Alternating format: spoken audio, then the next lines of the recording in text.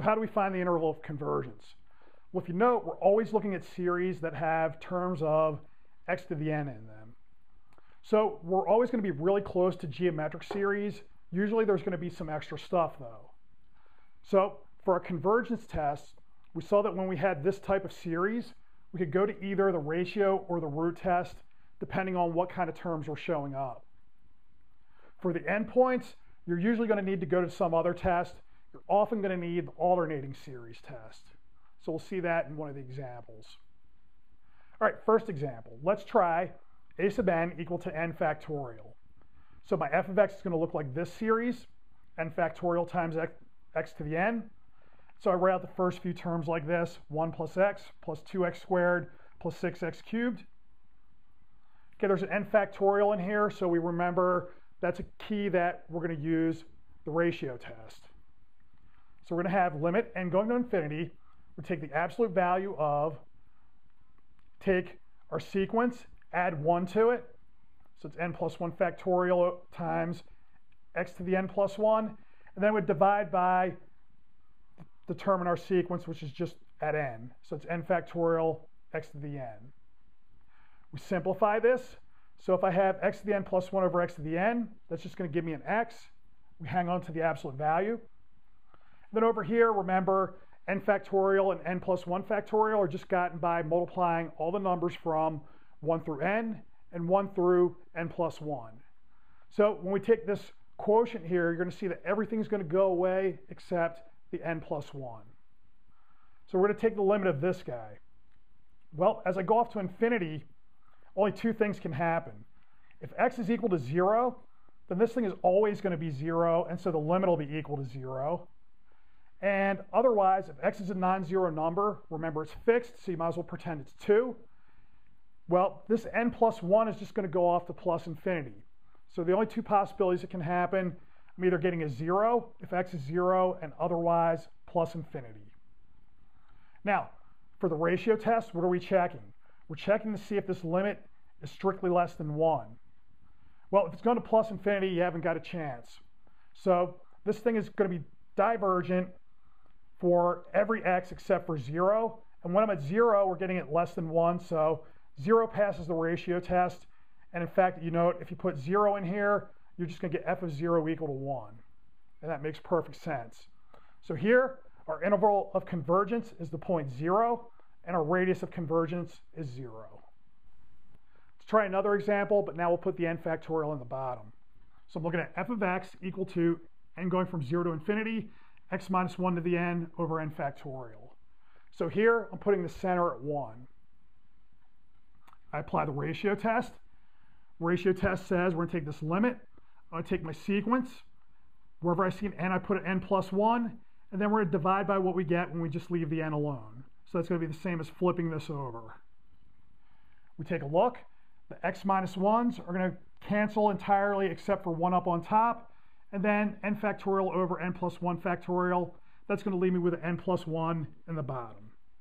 If I take the limit, doesn't matter what I have for x minus 1. This is just a number. The n plus 1, the bottom, is always going to drive me down to 0. That's always going to be less than 1, strictly. So we're going to have that. The domain for this function is going to be everything. Our interval of convergence is all real numbers. And so that's going to mean the radius of convergence is plus infinity. We'll see later on that this actually matches up to a function that we know. It's going to be e to the x minus 1. And then you'll note that this thing's defined everywhere, so that's going to agree with our interval of convergence.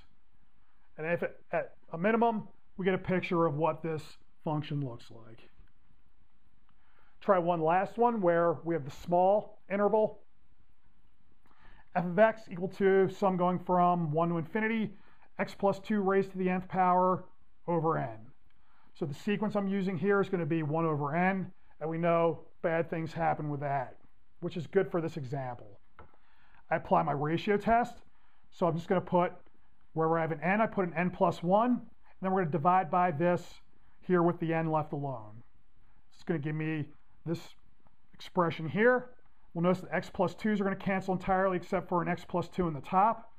And then I have an n over an n plus 1. When I take the limit The n over n plus 1 is just going to go to 1. This x plus 2 we treat as a constant because you could just put any number you like in there. That's going to stay as a number. What's going to happen? What's going to come out of this is absolute value of x plus 2. And it's only going to converge when this term here is strictly less than 1. If it's equal to 1, it's going to be inconclusive. If it's bigger than 1, it's going to diverge, and then the function will be not defined. Okay, we're going to take a look at how we decode this. So the rule is, if I have absolute value of x plus 2 strictly less than 1, I decode by just leaving the 1 on that side, and then on the other side I put a minus 1, and then I drop the absolute value. I don't want that 2 in the middle, so I'm going to add minus 2 to each term, and that's going to give me minus 3, strictly less than x, strictly less than minus 1, with this equals here to be determined in a second. So that's almost the interval of convergence. The only thing we have to do now is check the endpoints to make sure we haven't missed anything. Okay, endpoints. If I go with a minus 3, I put a minus 3 in here, that's going to turn my term on top into minus 1 to the n over n. We've seen before that that'll converge by the alternating series test. So this is going to be perfectly defined when I put a 3 in there. So I could put the equal sign on this inequality here. How about the other one? If I put a minus 1 in there, that's going to give me 1 to the n, which is just 1, and we're trying to sum 1 over n. That's bad because that's just a p series with p equal to 1, and we know that that's going to diverge for that p. So we won't have an equal sign on our inequality on the right. So that's going to be my interval of convergence. What about the radius of convergence? Well, note, if I draw the picture, what do we have? We have minus 1. This is telling me that the center is at minus 2, and then we also know the other side is 3. So we're looking at this interval here. Okay, open on minus 1. So you notice the radius is just going to be how much distance is there between minus 2 and either of those points. R is going to be equal to 1.